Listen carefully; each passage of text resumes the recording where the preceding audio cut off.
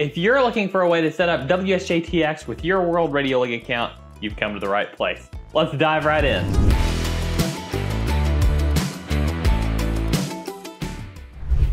First of all, you'll want to make sure you're signed into your World Radio League account. You can see here I've got my account pulled up, and now I'm going to open up WSJT-X. Now that I have WSJT-X open, I'm going to open the Settings or Preferences page. You can see that right here. The first step is to connect WSJT-X to your radio. Once you've done that, then we can get into connecting it to World Radio League. You're going to want to go over to the Reporting tab. We'll take a look here at the UDP server port number. Copy that to your clipboard. You'll need that here in just a moment. Click OK. Then you're going to want to open your World Radio League Cat Control app. Now, it's very important that if you have WSJT-X connected to your radio, you do not want to connect World Radio League Cat Control to your radio. You only want to stream contacts from WSJT-X. We'll go into Settings. We'll go down here to this UDP port. We have the default port set here, but if for some reason your port is different, you can take this and override it with the port that you copied out of WSJT-X.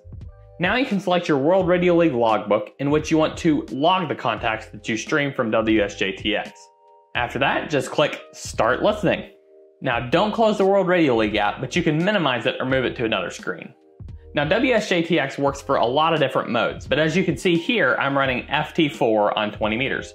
Let's see if I can make a contact.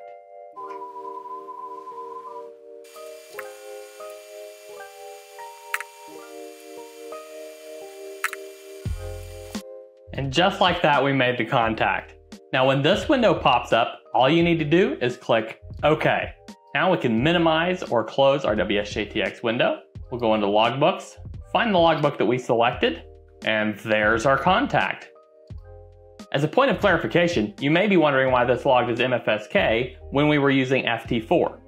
Well, FT4, unlike FT8, is a submode of MFSK. Many logging programs use MFSK as the universal standard, so to avoid any conflicts or errors, that's what we did too. Now, if you have any questions about the process, feel free to reach out, community@worldradioleague.com. You can tag me at N0APX. You can also reach us in our Discord, link in the description below. Please like the video, subscribe to our channel, leave a comment down below. Let us know what you think of the video. Let us know what you think of this feature. We always love hearing your feedback.